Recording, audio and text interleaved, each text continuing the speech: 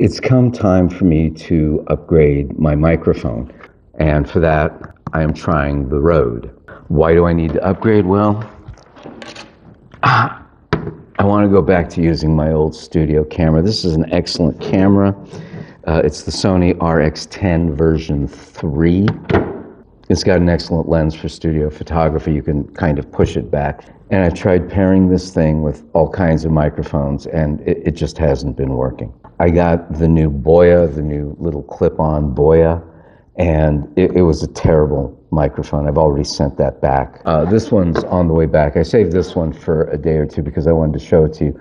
The name of this is Zex Park. And I'm not sure if the people that named this company understood that every city in the nation of Germany has a Zex Park in it. I hear that there are Zex Parks all over France and Zex Parks all over Copenhagen and Amsterdam. Indeed, it's my understanding that there are Zex Parks all over continental Europe. So I'm not really sure why they would name their microphone that, but it doesn't really matter because the one that I got off the internet did not pair, so it is going back to the vendor. On the back it says, the Wireless Go is the world's smallest, most versatile wireless microphone. Well, it might be the most versatile, but this one's a whole heck of a lot smaller. The Zex Park, remember we were talking about going to the Zex Park?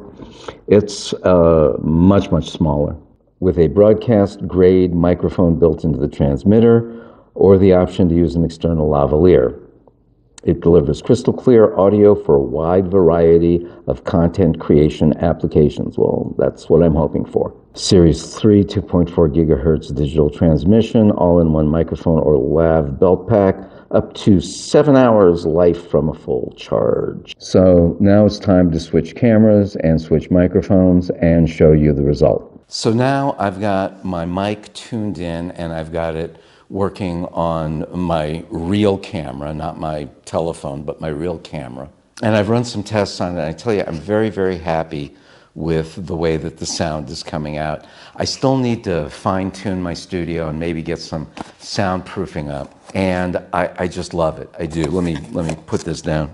So here it is, hanging on my chest. I think it's a great microphone.